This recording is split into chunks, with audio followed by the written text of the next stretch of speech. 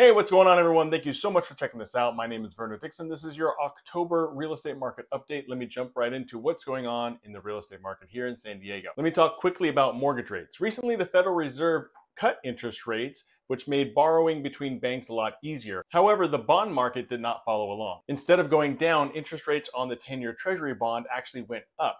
That's important because mortgage rates are actually closely tied to the 10-year Treasury bond. When their rates rise, they can actually make mortgages more expensive, which is the opposite of what the Fed was trying to do. This is something we have to keep an eye on because it could affect home buyers and people looking to refinance. Now, with mortgage rates starting to slightly tick up, I'm starting to see home prices level off and even come down just slightly. We could continue to see that trend continue as we enter the winter months. With slightly less home buyers on the market due to slightly higher interest rates, we are starting to see a slight uptick in inventory. So what does all this mean? If you are selling, it could take a few weeks to get your house sold. I'm recommending my sellers price just above what they're willing to take because they're starting to see decreases in price.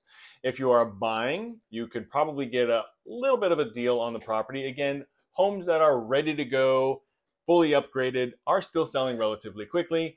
But the housing market is starting to slow down slightly, and I see that continuing into the winter months.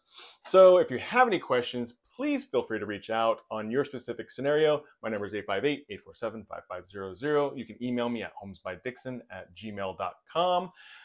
Thank you so much. Please follow me on all social media accounts and have a good rest of your day.